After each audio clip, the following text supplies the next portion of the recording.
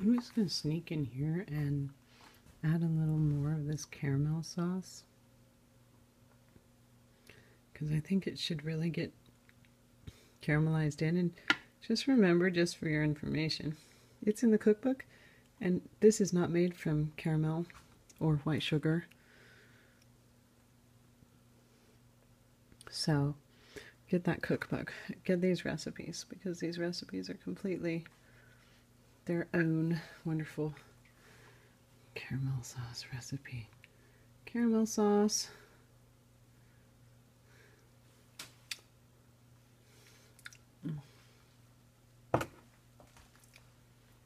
Delicious. And the funny thing about it is it does have some nutrients that are commonly found in meat. So this may give the greater sensation overall of the old-fashioned experience of a texture and a nutrient that we're used to eating along with this flavor. Maybe it's a good thing, maybe not. We will see. After this caramelizes and cooks. Now I'm cooking these on 350, and they'll be in there for a little bit. Pop them in the oven. Okay, after about 8 minutes,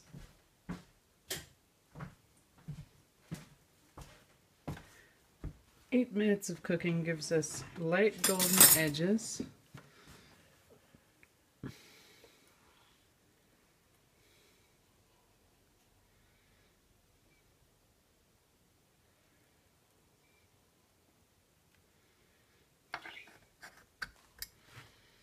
And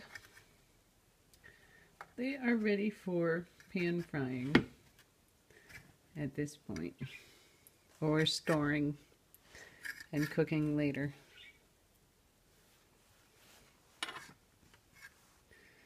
Let's see, we can always taste one.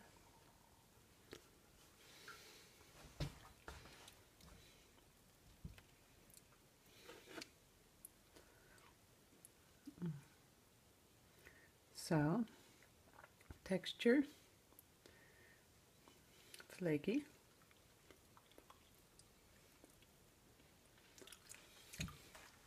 And the sauce.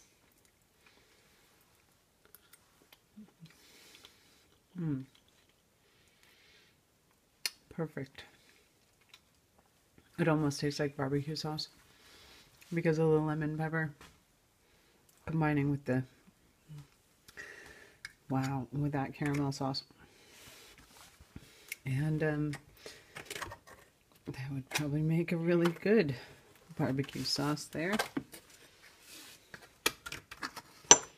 You just need to store them and use them within 3 days.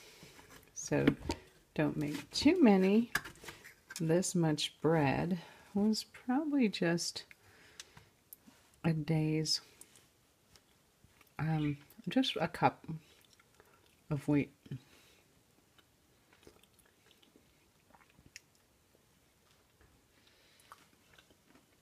So really not much there.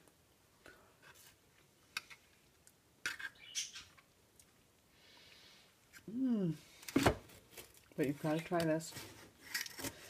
Get in the kitchen, make up some field roast mock meat. And this is just some scraps I had. I just cooked it in there with the caramel sauce.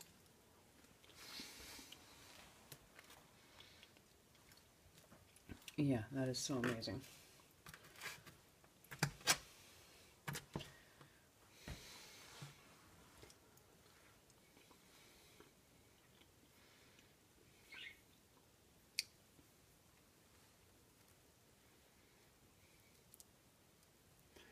Lots of texture.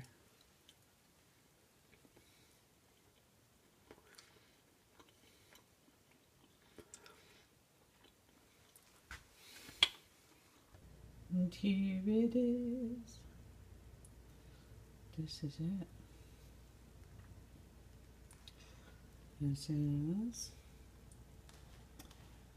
the ultra tender, amazingly savory steaks. A field roast